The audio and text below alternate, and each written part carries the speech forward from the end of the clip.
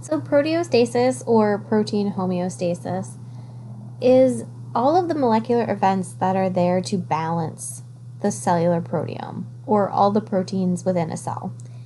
And since when we really talk about molecular fidelity, we're mostly referring to proteins when we're talking about aging, we're going to talk a little bit about how protein homeostasis actually helps to maintain molecular fidelity of proteins at all of these different levels. So the level of biogenesis, maintenance, and degradation for the next part of this, for the remainder of this lecture.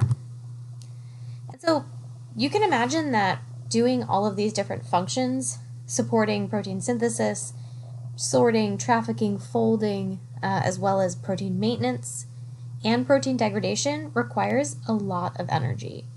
And so proteostasis is also maintained by proteins, whose molecular fidelity therefore also needs to be maintained, which poses a pretty big problem, right? Because over time, this huge requirement for energy, as well as the fact that proteostasis is maintained by other proteins, means that it's going to ultimately likely fail, right? Because there's not going to be enough energy to support it, and the proteins that are there doing proteostasis and maintaining, the integrity of these other molecules will lose their integrity as well.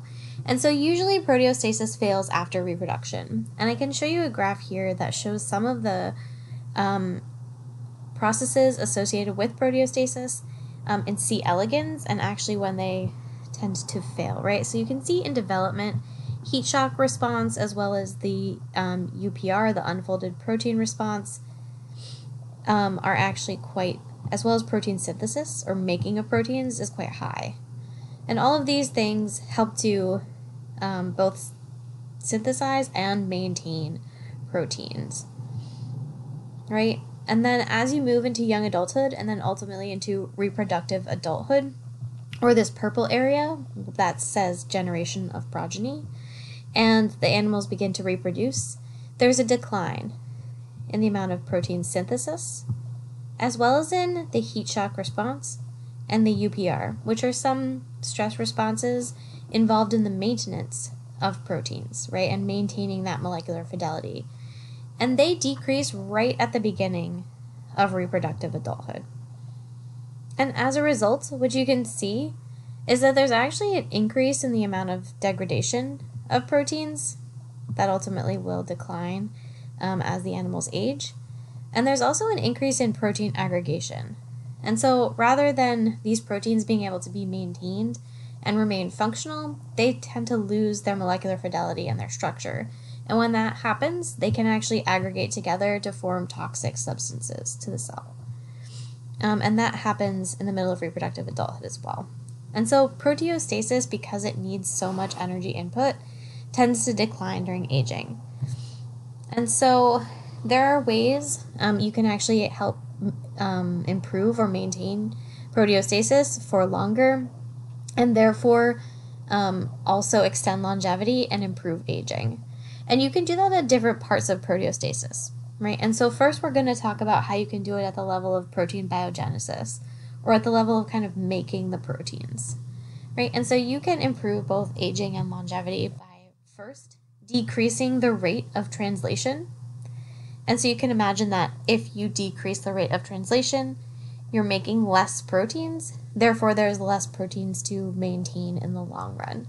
And so by attenuating translation a little bit, you can actually extend longevity and lifespan. And another way that you can improve protein biogenesis and therefore extend lifespan and improve aging is by increasing expression of molecules known as molecular chaperones. And molecular chaperones have a couple of different roles in protein biogenesis. And what you can see here is a thing called an energy landscape. And when proteins are made or synthesized, they're typically unfolded. And they have to go through a series of folding intermediates in order to be folded into a functional protein that can actually do its job, right?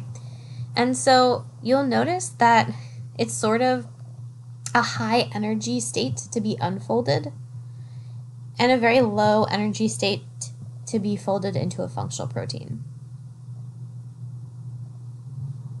and that each one of these folding intermediates will ultimately lead to the formation of a functional protein.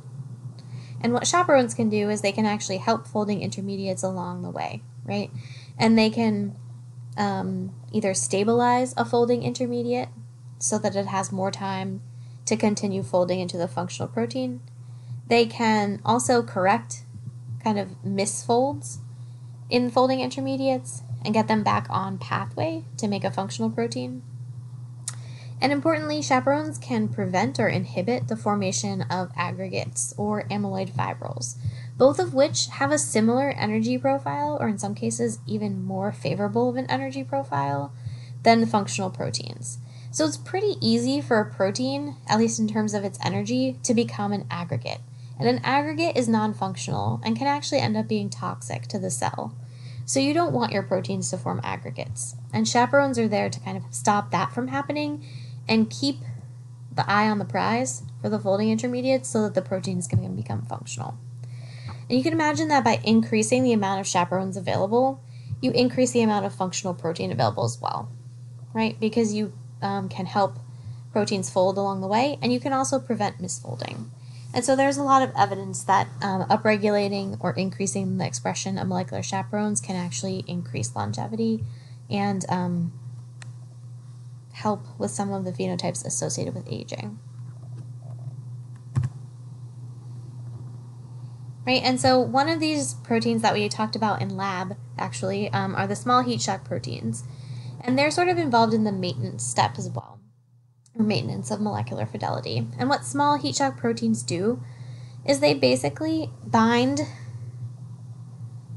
with unfolded proteins and form sort of a complex, sequestering them away from other unfolded proteins so that they can't form an aggregate, but kind of waiting for conditions to become favorable so that they can ultimately fold back into the normal protein. And so this sometimes unfolding or misfolding can happen during stress, right? And so during aging, there might be a stressful event that causes your proteins to become unfolded. And what small heat shock proteins do is kind of stop those unfolded proteins from going the next step and becoming full-blown aggregates. And it gives them a chance to kind of hang out, complex together with the small heat shock proteins until there's a way for them to be folded back into their native structure or degraded so that they can't cause problems. And there are two main families of the small heat shock proteins, HSP12s and HSP16s. And HSP16s we have talked a little bit about in lab, just as a reminder. You can also affect the stress response pathways in order to help maintain proteostasis during aging. And so by modifying the stress response pathways that are there to maintain molecular fidelity of proteins, such as the heat shock response, which protects proteins from thermal stress, and the unfolded protein response, which protects proteins from other stressors, you can actually extend longevity. And what's interesting is that the stress response also really just means an increase of expression of chaperones.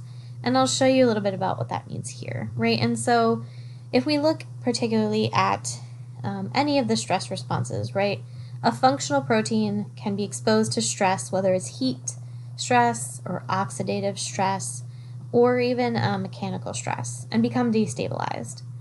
And in order to counteract that destabilization, these stress responses upregulate different chaperones, so different heat shock proteins, small heat shock proteins, other heat shock proteins over here, to prevent aggregation of proteins and get them back to functional form or to degrade them.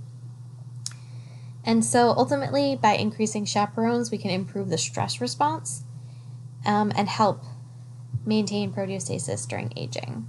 So it seems like chaperones have a role both in promoting kind of the biogenesis side as well as the maintenance side of proteins and keeping their molecular fidelity intact, both at the level of like making them and the level of maintaining them once they're made. And then the final kind of component of proteostasis and the balance of proteins is to actually degrade proteins that you don't need, right? And so protein degradation machinery has been shown to decrease in function as organisms age, including this system called the ubiquitin proteasome system. And so what the ubiquitin proteasome system does is basically ubiquitin molecules are added to a protein that is going to be degraded, and then those ubiquitins target that protein to this particular barrel-shaped structure called the proteasome, which is sort of like a trash can. And those proteins are then unfolded and threaded into the proteasome, where they can be degraded into pieces. And those pieces can be reused to make other polypeptides. So this works as a way to degrade proteins that are either maybe misfolded or maybe just old and non-functional or not needed by the cell. And by improving the ubiquitin proteasome system's function and upregulating its function as animals age, it has been shown to extend longevity and improve some of the declines associated with aging as well. And so not only does it help to kind of improve protein synthesis and maintain proteins, but it also seems to help in terms of aging and longevity to make sure you can still get rid of the messed up ones or degrade them. And so ultimately what I'd like to pose as a question is if improving proteostasis is the answer to aging, right? And so we already said that all of these processes of proteostasis, whether it's protein synthesis, protein folding, protein trafficking, and sorting, degradation of proteins, all of these things use energy. And all of these things are unfortunately also promoted by other proteins whose molecular fidelity needs to be maintained over time as well, meaning that proteostasis will eventually fail. And that can likely contribute to some of the things that we see in cells and organisms that are associated with aging. And it's been fully confirmed that long-lived organisms, including one particularly long-lived rodent called the naked mole rat, have increased levels of proteostasis. And this is seen in not only naked mole rats, but other genetic model organisms like C. elegans, Drosophila, mice, and even in humans.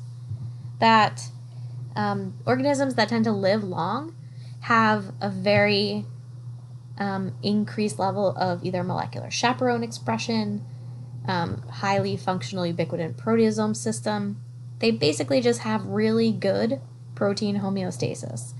And so it's possible that just by figuring out different ways we can improve proteostasis,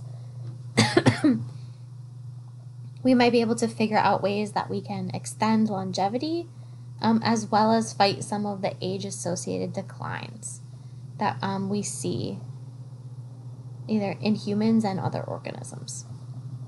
And so it's possible that improving proteostasis might not be the answer to aging, but it might be able to ameliorate some of aging's negative effects.